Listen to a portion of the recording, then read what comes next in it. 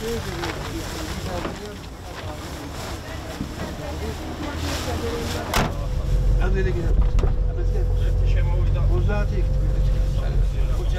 სიხარულით მოვდივარ, კვირაში 2 დღე მაქვს, ორშაბათი, ხუთშაბათი. თუ ყველას უჩნდება აქ ამოსვლის სურვილი, რომ აი ზუსტად იმ ზონაში, სადაც ვერ ხერხდება ხშირი ჩასვლები, ხშირი მისვლები.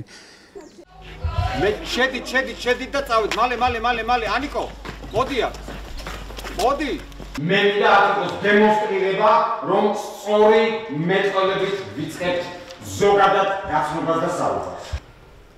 თავი გააჩერეთ, ტუჩები ამოძრავეთ, მარტო მაქსიმალურად გამოწიეთ წინ. ცხვირი, ნიკა, აქ ჩართეთ ყველაფერი. ეს ძალიან დიდი საქმეა.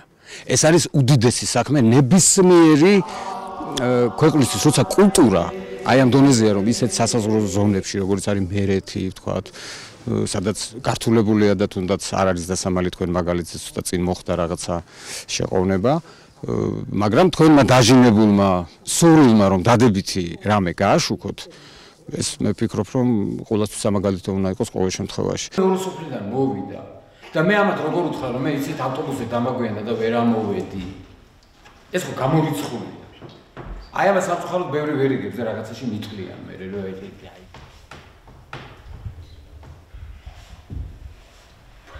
მე ნუ მიყურეთ, ჩაიკეტეთ თქვენ თავში გთხოვთ.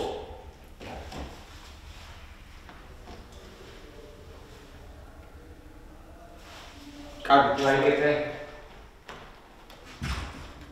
საინტერესო ეწიოდებს ვაკეთებთ, ვსწავლობთ მეტყოლებას და ვემზადებით სპექტაკლის დადგმისთვის.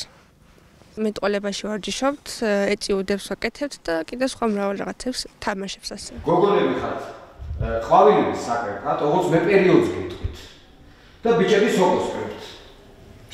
ბიჭებისთვის იყოს წვიმიანი და ძალიან სულიამიანი და შემოდგომა და გოგონებისთვის იყოს გაზაფხული ისიც წვიმიანი. და იყავით როგორ ვიღებ.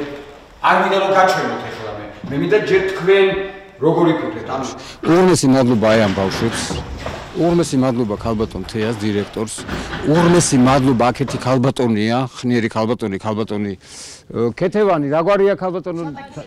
ქეთევან შატაკიშვილი პერსონალურად უხდი მაგ ქალბატონს მადლობას იმ ორგანიზებისთვის, იმ სითბოსთვის, ძველი თანამშრომელია კულტურის სხვათა შორის და გიждები აი ესეთ ადამიანებზე რა.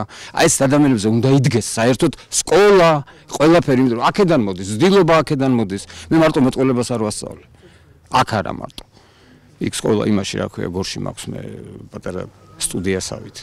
და იქაც გამარჯობა ნახვამდის, სათვალე რო არ უნდა გეკეთოს ლაპარაკის დროს, კევი რო არ უნდა გეჭო და ასეთ რაღაცებზე ვამახვილებ ყურადღებას. 3 4 ნახვამდი